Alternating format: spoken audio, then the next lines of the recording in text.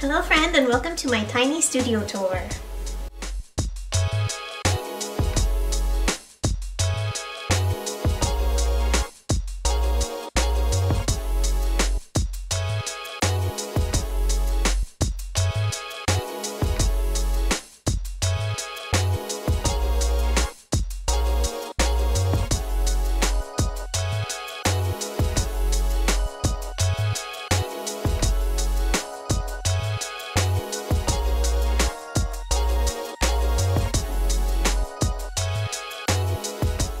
So this is an overall tour of the layout and decor of my overall studio. In future videos, I'll be showing you detailed organization systems of each room. Besides the front door, this is the only other door in my tiny studio. And this door leads to the bathroom, which is also my laundry room. So right now for the bathroom, on this side of the bathroom, right behind the door, I have my laundry products. They also contain backup toilet paper, as well as this bin which contains trash can liners. Across from the laundry shelf is my mini washing machine. I'll be showing you my laundry routine in my tiny studio in a future video.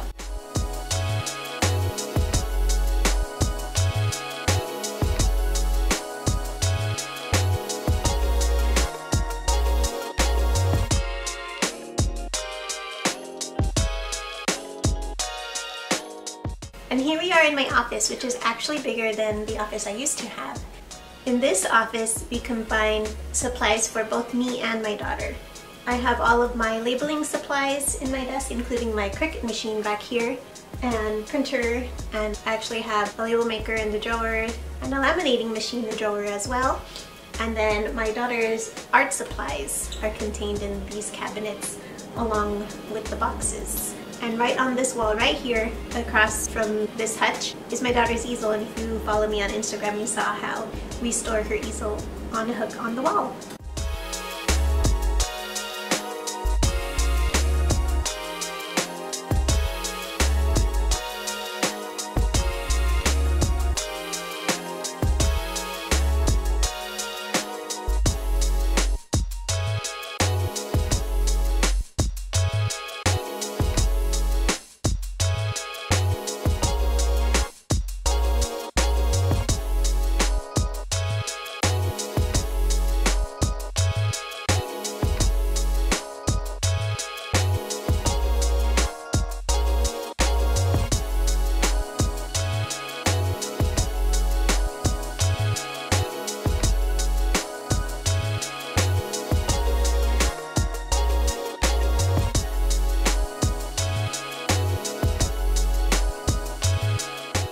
Here we are in my tiny living room.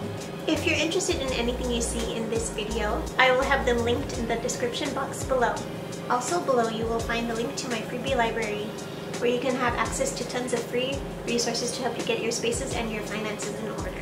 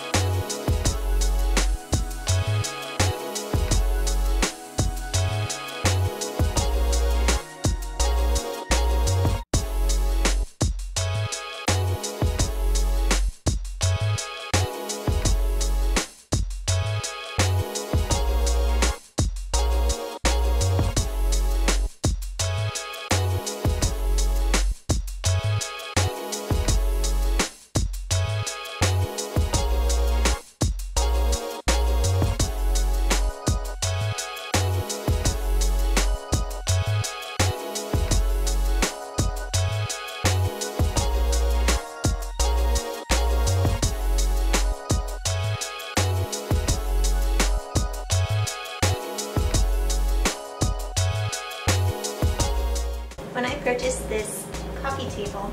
I thought it was so cool that it was on a large Lazy Susan. I mean,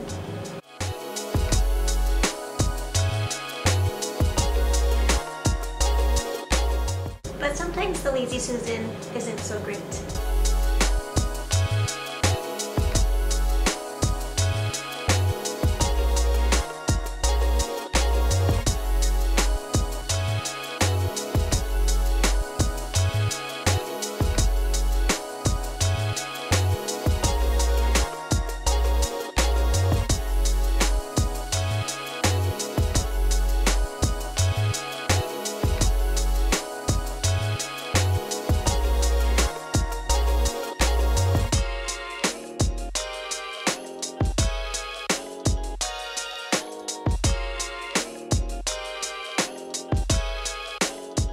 Now here we are in my tiny kitchen.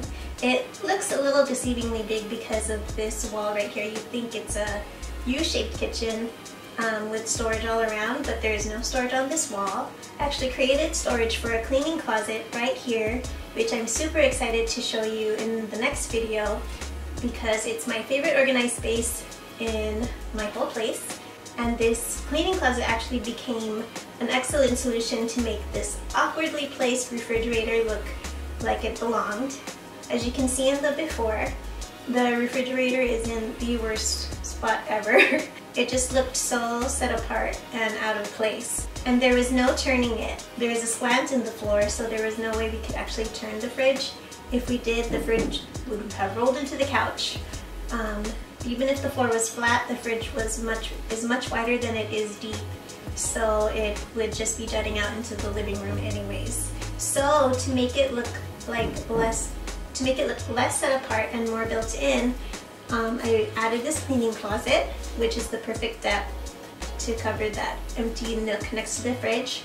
And then to make it look more built in, because it was so much taller than the fridge, I got a piece of wood from Home Depot and asked the staff to actually cut the piece of wood for me, and I got some L brackets, screwed them together, and now the fridge actually looks like it's built in and belongs here.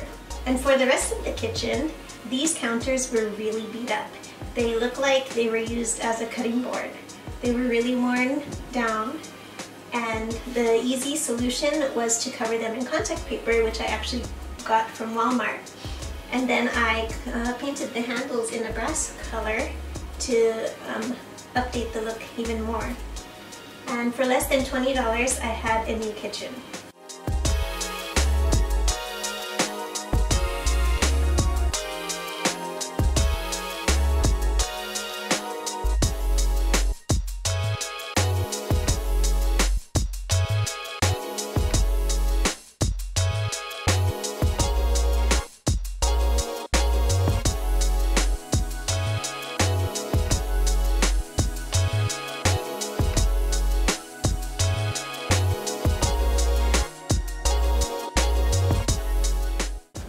Here we are in the master bedroom, which is right behind the living room.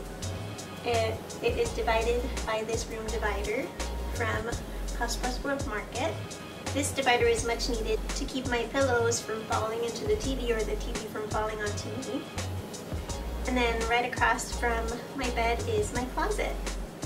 As you can see, I did not have a closet here, so I had to create one. And it worked out perfectly that I just ended up using a portable closet that you could get at Walmart, and I just left the cover off. It just ended up being the perfect solution to creating a wardrobe where there was no wardrobe.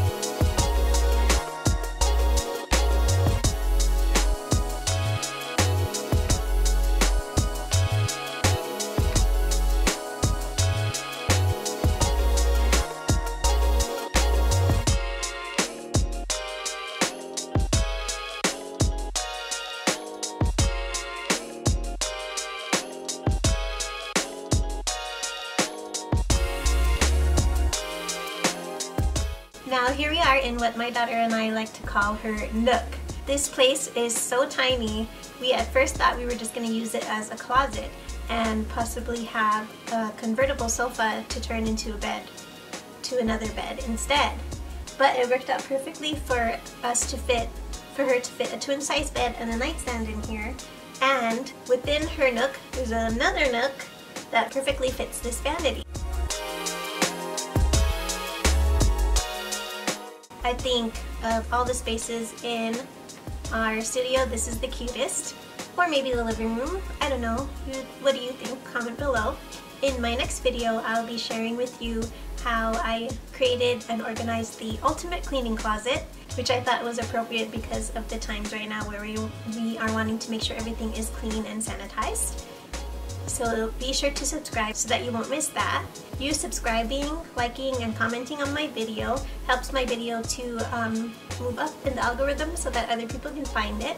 And again, if you are interested in any of the items you've seen in this video, everything will be linked for you in the description box below.